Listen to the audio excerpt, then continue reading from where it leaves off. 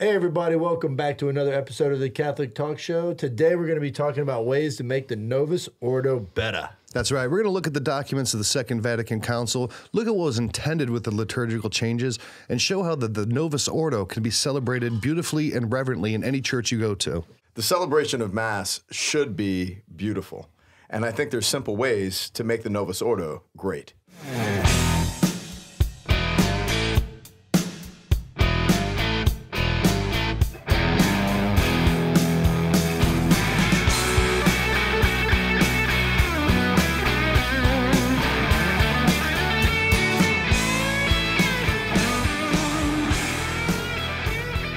All right, good to be back with another episode. This is obviously something I think a lot of people are going to want to dive into.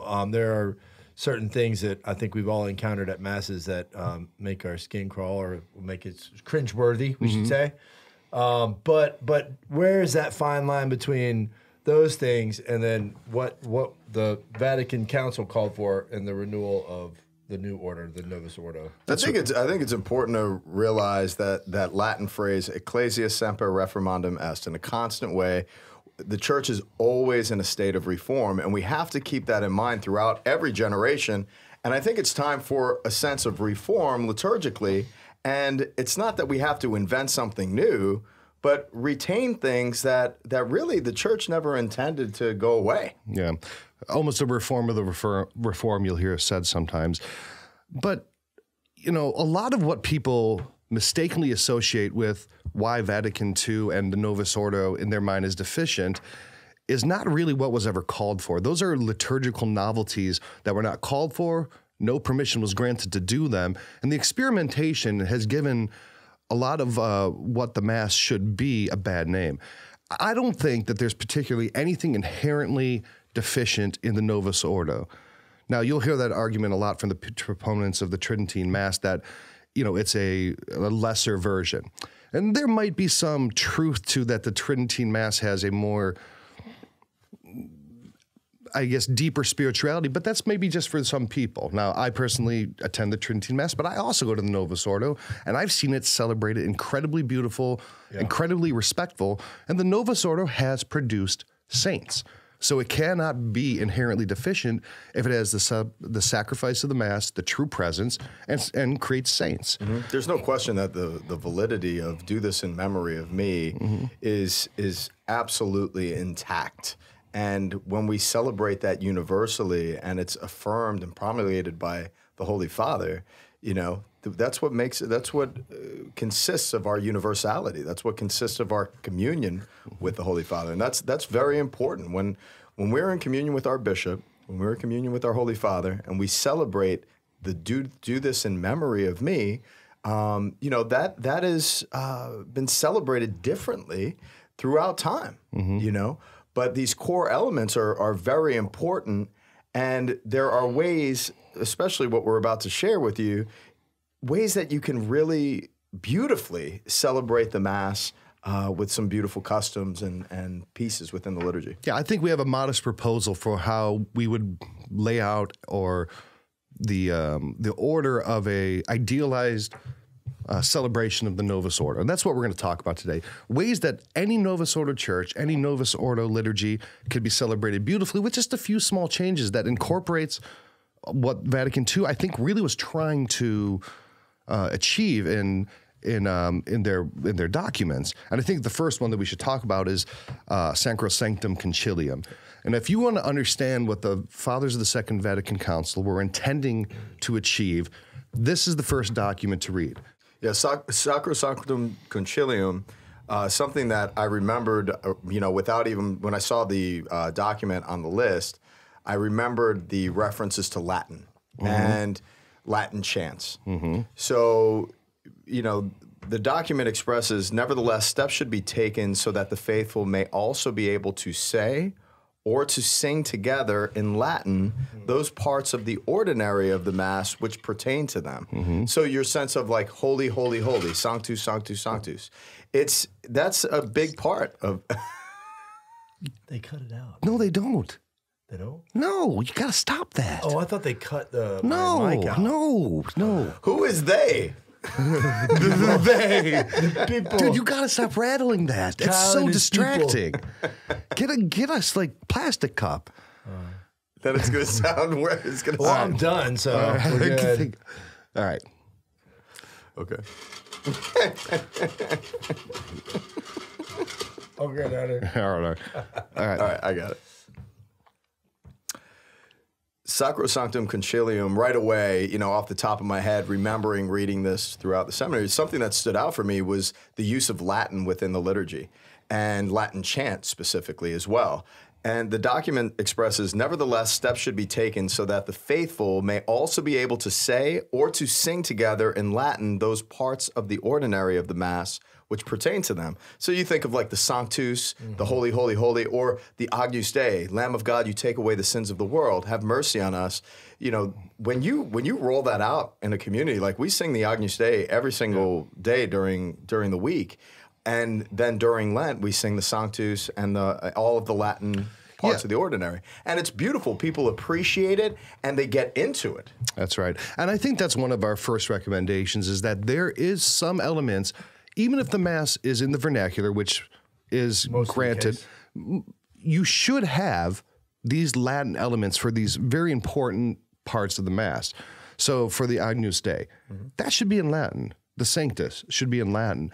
And furthermore, I think the Kyrie should be in Greek, right? Now that's even going back further in liturgical language use. But those are three small parts of the Mass that are not hard to say in Latin.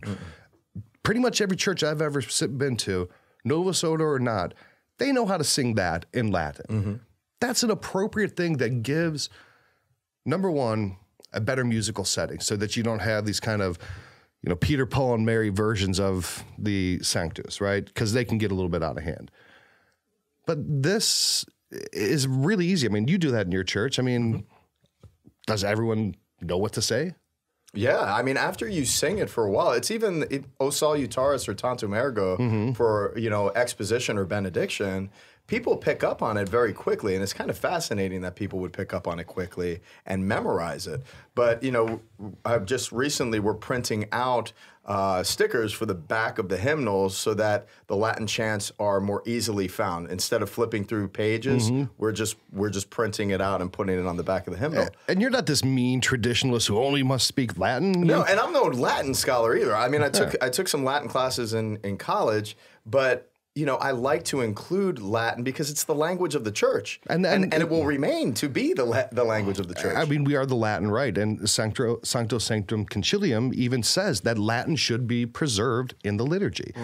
And this is a good way to make that ground. Now, again, a lot of that ground had been seeded, in the 70s and the 80s, but I think now that we're settling down, through the culture wars, hopefully, some of this can be brought back in it's an appropriate time, and I think everyone should. I mean, Can you so explain what the Lamb of God is when it happens for people who are not sure, and then how to say it in the Latin? Sure. So the Lamb of God takes place before the Ecce Agnus Dei, before the priest upholds the Blessed Sacrament with the chalice and the host, and he says, "Behold the Lamb of God." That is the Ecce Agnus Dei.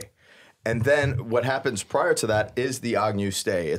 It's calling out to the Lord to have mercy.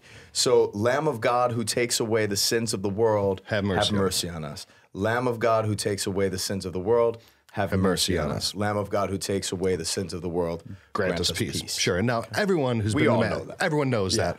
Now, even in some very modern progressivist church, you'll still hear the Agnus Dei, the Lamb of God, in Latin, and it's not hard to learn.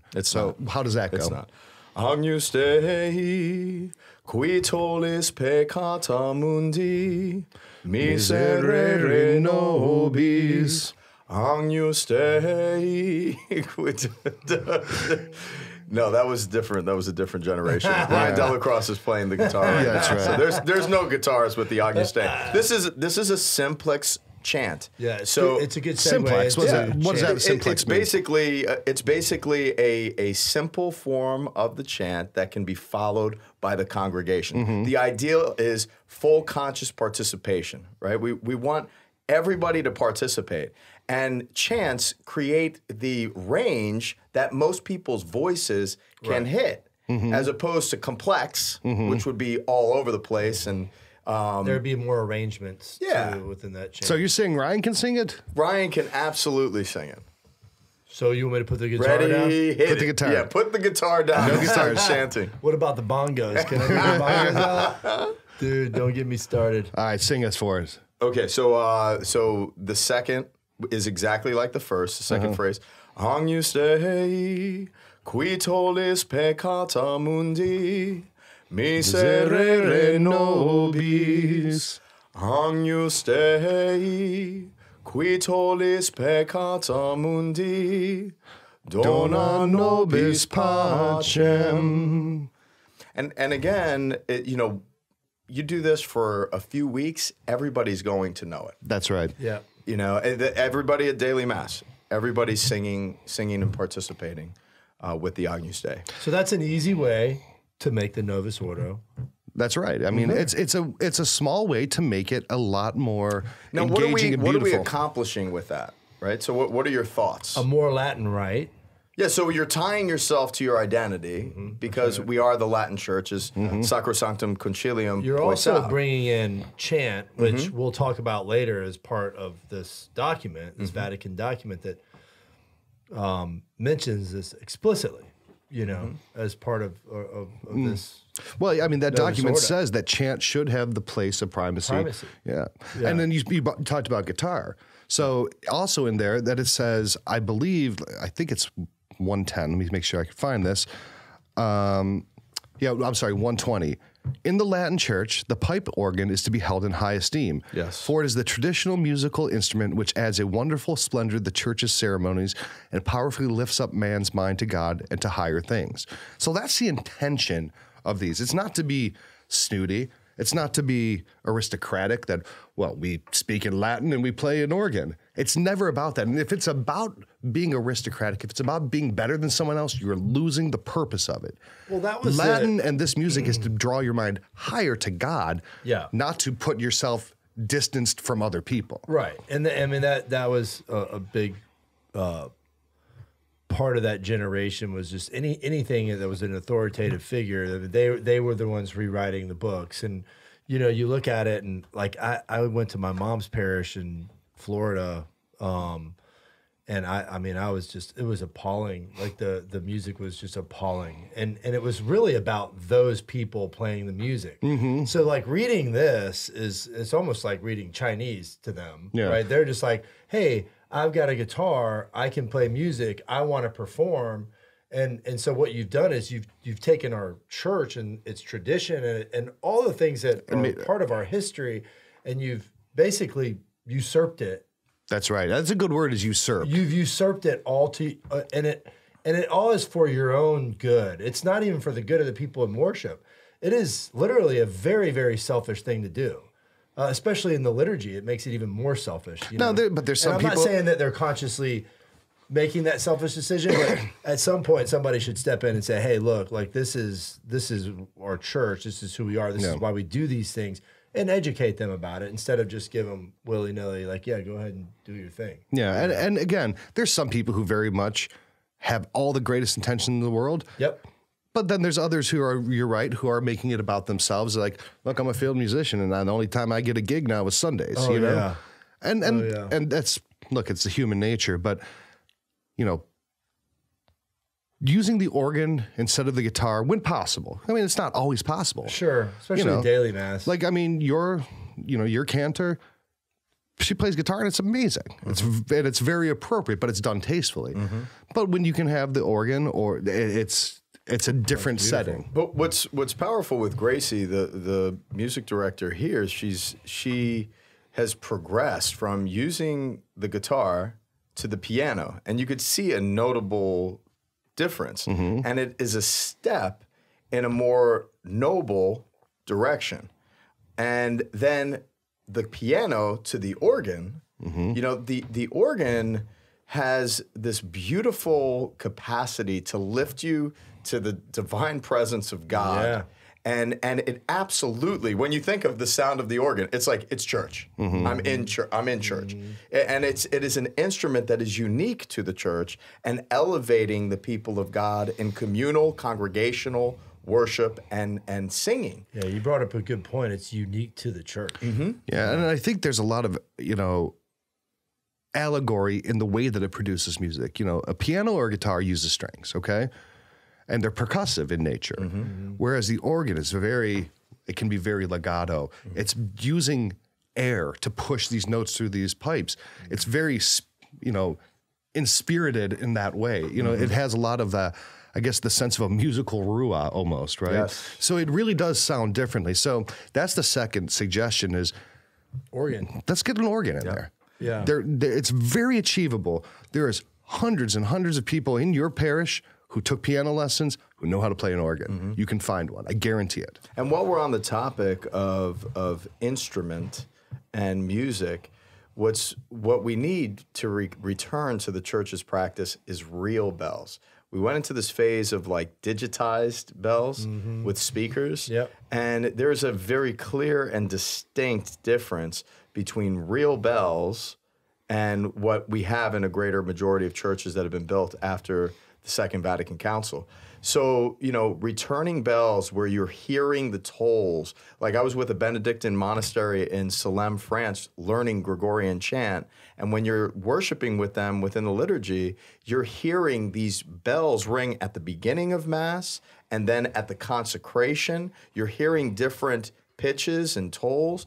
It is very, very powerful, and it draws your attention. So even like the use of Sanctus bells, where you hear holy, holy, holy, you're hearing the bells ringing. It's Pavlovian. Yeah, it is. And it does. It reaches into your consciousness, and it draws your attention to something that's sacred that's happening. Yeah, As you're building this church in suburban Florida, like where does this come into play as like noise pollution, for example? Because I think there are people that have complained about churches in a lot of Well, they can just eat it. Well, no, I mean, I'm just saying, like, where does that sit with you? I know you're, the sheriff's a parishioner, and you've got, friends and places here. Like, what is are you planning on getting bells and ringing them loudly, or what? Oh yeah, I mean, I'm not saying to do it obnoxiously, like that would be terrible. It should be accented beautifully, and most people, generally speaking, love the sound of a European piazza and a bell that is tolling. Yeah. And to have it toll at noon for the Angelus is a beautiful thing. Now we have an episode on church bells coming up, and the theology and the tradition around those. But bells really are, for a community, and they always had been, is basically a public broadcast system. Yeah. When the bells ring, how they ring, how many times was very communicative. And it's also, again, it takes the whole community under that one voce of a bell, which is a sacramental. So we'll show a whole episode on that coming up here in a few weeks. But it's an audible sign of the life of the Christian community. But you also mentioned the Sanctus bells. Those are cheap. What do they cost? $50. Yeah. Give them to your altar server, and during the elevation, ring those. Are there parishes that don't ring those bells? A lot of them. Yeah, many. Probably a majority don't. Wow. Right? And that's I don't think I've ever been in one where they don't do that. It's a simple thing that you can add. Like a little bit of Latin, having a little bit of chant, bring in the Sanctus bells. They're very simple things, but they elevate the liturgy to a much more reverent and... If the goal of Vatican II was to get the participation of the people in the liturgy, those are the things that draw the person in. A bell, ring, ring, time to pay attention, right? The organ envelops you. The chant captivates your soul. These are easy things to do that makes it, and this is without having to go back to a church that we never knew, of the Latin Mass of the 1930s. Yeah. This is a bridge to maybe,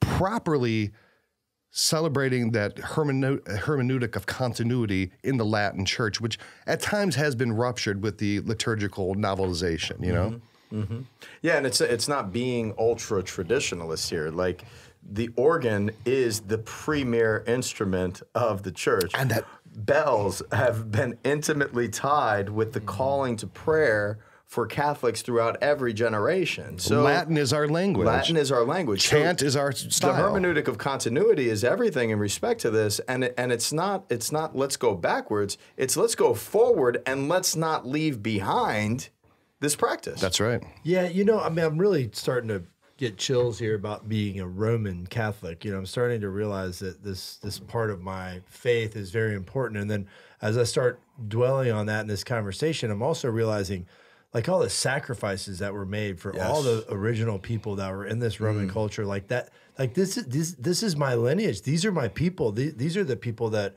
have fed me today, and so it's your liturgical patrimony. It's yeah, that's right. Patrimony. Yeah, I mean, that's what I'm experiencing right now is just like this sense of heritage now that, yeah, I see the beauty in it because my pastor has brought in the Novus Ordo the way I believe the way that we're talking about now. Beautiful Mass, kneelers, everything, and before it was a lot different, and like it's beautiful, and I'm captured and captivated by it, and it's very reverent, and I feel like we're raising our voices and our liturgy to God, right? And that's the purpose of it. But the patrimony of our rite, this is what I'm starting to experience in the heritage that's there that I'm really very proud of. And when you look at the decades and centuries of musical development, and in that sense of what you're sharing in patrimony and how your heart feels, that all of these people sacrificed and gave so much for this development, it's important to see, hey, these people did this for us. Yeah. What type of service is it if we just completely disregard it? I mean, it's even We've got to open up the treasure trove of sacred music within the church too, and bring that to the forefront of our practice. Well, tradition is the democracy of the dead, and that's the way that all of our forefathers and all of our ancestors still get to say and have a say in how our culture is inherently grounded to our tradition. They still get to have a say in how the life of the church operates. And there's nothing wrong with that. I would say it's wrong to ignore that. Ignore it. That's fundamentally wrong. It's horrible. All right. So to recap, those are the first three ways. Look, getting a little bit more Latin in the church, right? Yeah. Whether it's the Agnus Dei, whether it's the prayers of the consecration, which you could say are the secrets, those could be in Latin. It's using chant when appropriate. It's having church bells because those are something, inherent to our culture. And then also bringing in the organ when possible. So that's 4 solid ways of making the Novus Ordo more what is intended to be, but also to properly praise and glorify the Trinity. Now, here's another one. And Father Rich, you do a good job at this. I think, as a Novus Ordo priest, you do an excellent job of having beautiful vestments. So often you'll go into a Novus Ordo church and it looks like, I'm sorry, a purple tablecloth on their shoulders. Or a green one. Or a green one. Or they're gaudy in the wrong ways, man. They look like they look like 1970s furniture upholstery. They're not beautiful, right? And it's not so that the priest can, have lavish garments. He's not wearing these out in the town, right? This is for the celebration of the Mass. So, the dignity of the in persona Christi calls for it. And when you look at the most ascetical, austere, and most impoverished saints in the history of the church, and St. Francis of Assisi and St. John Vianney, and how they upheld the importance of vestments being beautiful, it's something to really strongly consider as it relates to some of these kind of thrown together vestments. It cheapens the celebration. There should be an appropriated liturgical vestment with the vestments for your altar as well. Just as you wouldn't expect a parishioner to show up to Mass in jeans and a football jersey, you shouldn't expect the priest to show up wearing, tennis shoes and a tablecloth, right? I mean, there's some on both sides. Now, we did that full episode on vestments, and we talked about the theology and how they are symbolic of certain things. But, you have nice vestments. I like your red set, too, especially with your cope. That's a really nice set that you do for, like, your, Eucharistic expositions and things like that. Well, I received all of those from a Eastern Orthodox priest who donated all of those vestments, those copes particularly, to the mission grounds, and they were passed on to me in patrimony, which I cherish. You know, but and I don't want to put them in a museum. They're old. You know, they need to be put into practice. How old are they? Oh my goodness, there's no like year on it, but you could tell that they're probably 100 plus years old. Yeah, you could tell that they stand out. But look, again, that's an easy way. Look, my son, when I take him to mass and he sees a priest in beautiful vestments, it stands out. You know, he's 5 and he sees that and he's like, "Is that the Pope?" Yeah, you know. Or, you know, when he sees, just a plain thing, he's like, oh, okay. It's something about the setting. It's about giving your best, and that's what we're called to do. And, you know, at times, like we talk about the distinction between, we aren't striving for perfection with my team. Like, we're not striving for perfection. We're not ruled by perfectionism. But what we're striving for passionately is to serve to our greatest capacity and give God our best and give him our all. And that calls to be excellent in streaming the mass. It calls us to be excellent in picking up the phone and being personable and not having a robot pick up the phone. You know, it's accommodating the volume of people's interest and investment in the church and figuring out ways to welcome that, even if it's a lot. And it's all about serving God and serving our neighbor with love in our hearts and fulfilling what God is calling us to. You know, and really giving our best for it. You know, here's another thing. Here's another way that the Novus Ordo can really, again, get back to what it's supposed to be. And that's the liberal use of incense. We do not use incense as a church as much anymore. But if you look at all of Scripture, from the Old Testament to the New Testament to the book of Revelation talking about incense, incense is so integral to our worship. It's the smoke, it's a smell, it's a sensual experience that takes somebody and takes them from the mundane or the profane and lifts their mind up. Yeah, I love Sunday 10:30 Mass. We go and our pastor prayerfully is incensing the altar. And like what I experience while I'm watching that is his faithfulness and his marriage to the church. And as he's doing this, he's lifting all the prayers up of all the faithful that are there, that are bringing something to the altar. It's literally preparing the space that is going to happen. Like this is going to happen soon. And it like you see the smoke going up and my sons are, looking at it and I'm just like, those are all of our prayers going up to God. I mean, this goes back to the Temple of Solomon and to the tent of the tabernacles. I mean, this is something that goes back as deep as it goes. Yeah. And it's a beautiful thing. It smells amazing. And I don't know why it doesn't happen as often.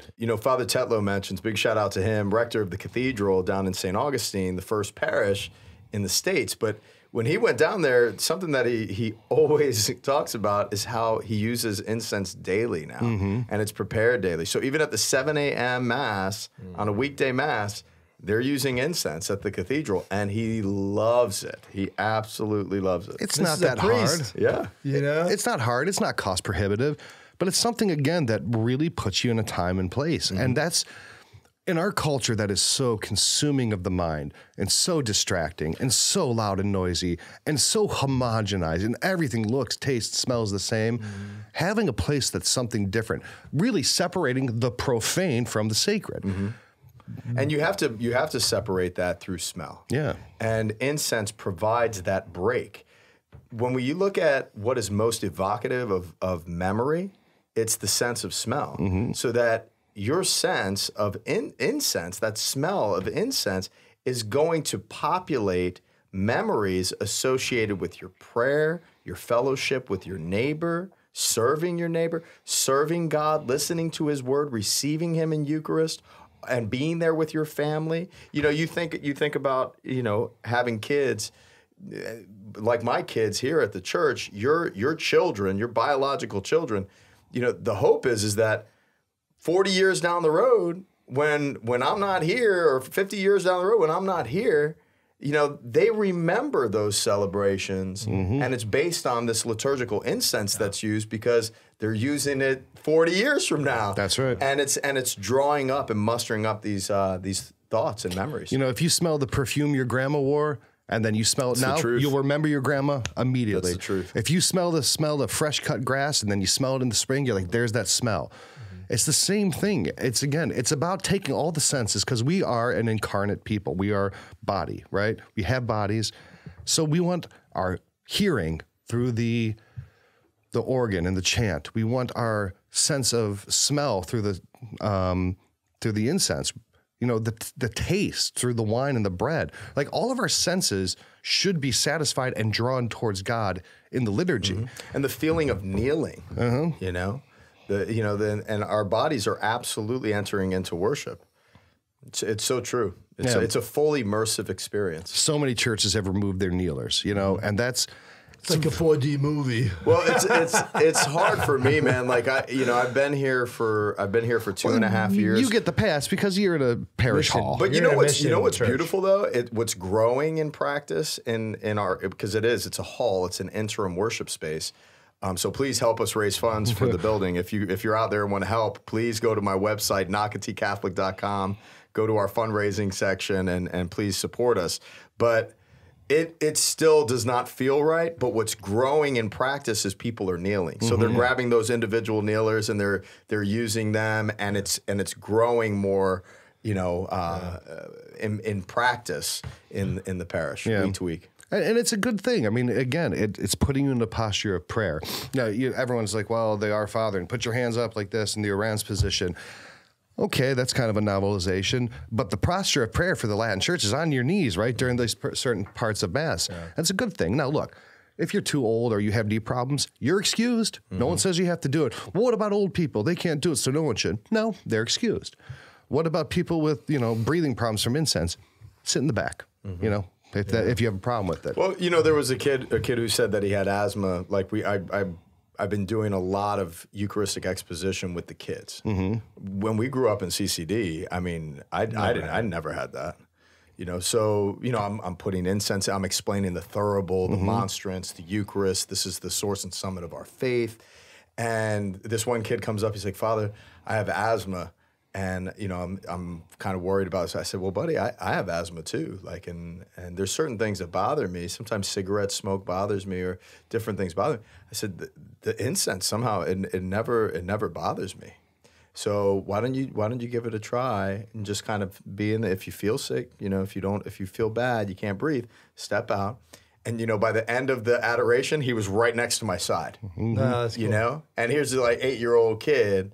And he was all into the incense, at that point, and there's a beautiful mystical experience. It doesn't smell like anything else, right? It doesn't.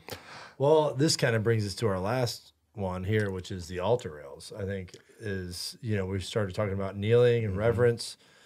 Like, the institution of the altar rail in my parish, has in spades.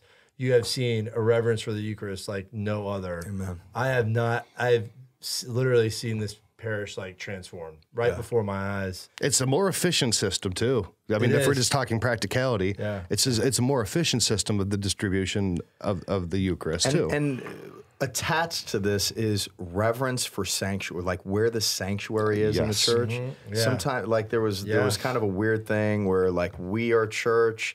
And when we are church, there's no epiclesis. Yeah, there's no order. Yeah, there's no Holy of Holies. There's a reason it's set apart. There's a reason the priest is set apart. Yes. Yeah. And there's a reason that there used to be the iconostasis, and now the altar rail serves that purpose. Yes. And I would love to see altar rails come back. And it's my favorite place to pray after Mass too. To offer thanksgiving. I love coming out of my pew and going all the way up to the front near the sanctuary and just spending some silent time in prayer, giving my offering. Yeah, so those are a couple of ways that, look, the Novus Ordo can and should be beautiful, because it is the celebration of the highest calling of human beings, which is to celebrate the Mass and the Eucharist. And it's the most beautiful thing we do, objectively speaking. It is. Absolutely. So let's make it beautiful. Like, let's not, I think a lot of the trends of the liturgical experimentation goes towards even the concept of modern art. And modern arts, its whole concept is not about beauty. It's not about classicism. It's about novelty. It's about being new. Being new is the highest calling in modern art. Doing something that hasn't been done. Whether it's beautiful or good or not, has it been done? And if it hasn't, let's do it. And that's the virtue of it. But that in and of itself is not a virtue. All that is a characteristic. It hasn't been done, so it must be new, which makes it art. You know what hasn't been done? What's that? There's somebody right out there that has not hit the subscribe button. And I know it's modernist. Hit that subscribe button, people. Come on. Right? My friends, we want to just give a shout out to our patrons to say thank you for supporting us. The show would not be able to be successful without you. So if you want to be a patron and support the show, please go to catholictalkshow.com/Patreon. Patreon, Patreon. And there you'll see every way that you could support us. And we've got some really cool gear that we want to send your way as an action of gratitude on our part. And make sure that you're hitting us up on all of our social media platforms, Facebook, Instagram, and Twitter. And we're so glad that you're connecting with us each week with the Catholic Talk Show. That's right. Now, before we go, two things I want to mention. The first is, boys, COVID is not a thing right now. When we've got a clear path to get our butts to Europe, and we're going on pilgrimage to Fatima. Yes. Finally, we get to get out of this country and go to a holy pilgrimage with, people who want to go with us. We were supposed to go to the Poland. 100th birthday of John Paul II. And we didn't Poland think, and Rome. and we didn't think celebrating the 103rd birthday of John Paul II, while still amazing, just doesn't have that kind of panache. But he loves Our Lady. His whole spirituality was built on the Totus Tuus. So we're going to Fatima, and Fatima is a very important place for John Paul II. That's right. So we're going to Fatima this November. We're going to visit the shrine of Our Lady there and the apparition. We're going to go to Porto, the home of port wine. We're going to Lisbon. We're seeing all kinds of beautiful sights. Father Rich, have you ever been there? Do you know, I've been to many apparition sites of Our Lady, but I've been so longing to go to Fatima my whole life because that's the only place that my grandfather went. And I wear his miraculous medal. Ooh, cool. And that's a touchstone for him spiritually. So I've been looking forward to this for a very long time. So this will be my first trip to Fatima, and I'm so glad that I get to share it with you guys and with all of our friends at the Catholic Talk Show. So yeah, going to Fatima is going to be very cool. I've never been there either, but Fatima was very close to John Paul II, right? I mean, he attributes her intercession for him surviving his assassination attempt. But there's a lot more to do in Portugal as well.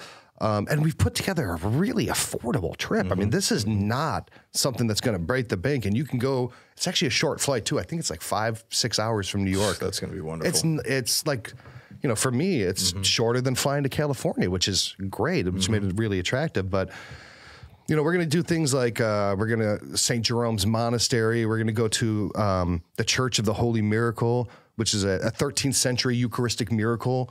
We're going to the shrine of Our Lady of Fatima.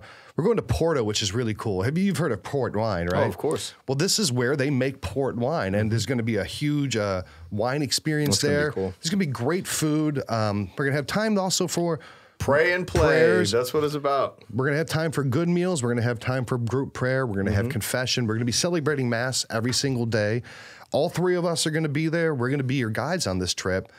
There's an optional extension if you want to go on over the border to Spain to the Via Compostela. So that's an optional thing that you can do. That's not part of the main trip, but you can add it on since you're there. So go to catholictalkshow.com/Fatima and you can reserve your trip because our last trip sold out very quick. This one will sell out too. So if you want to go with us to Fatima, it's very affordable. It's not a far trip. We're going just after busy season, so it's not going to be overcrowded. Yeah. We've really put together a nice experience here, and we really want you to join us. So, go to catholictalkshow.com/Fatima and reserve your seat and your spot on this trip today. Absolutely. We look forward to joining you on that pilgrimage. Pilgrimage is a way that you can go ever more deeper in the spiritual life. When I look at my own journey, where I've really enriched my life with Christ in the church has been on retreat and pilgrimage. And both of them uniquely have provided me such incredible experiences with sacred spaces, historical places within, the Christian deposit. So we definitely want you to come out. So check it out. Go to that website, catholictalkshow.com/Fatima, and we'll see you out there in Portugal. Yeah, it's going to be cool. We're going to be visiting the tombs of the 3 seers of Fatima, Jacinto and Francisco Marto, and Sister Lucia.